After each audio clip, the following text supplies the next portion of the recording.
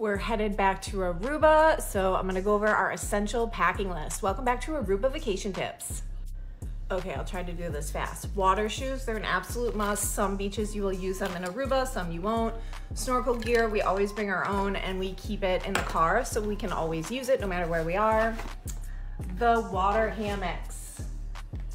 You guys, these are like the best things ever invented. I'm telling you, if you're not getting them for your vacation, you're doing it wrong. Beach bag with a small beach bag inside of it. We also bring all of our reusable bags for grocery shopping that we got in Aruba. We also bring this, and a lot of this stuff is linked in my Amazon storefront in my bio. This has been amazing. We use it for grocery shopping and we use it to bring to the beach every single day. Amazing. And we get these things to put in it.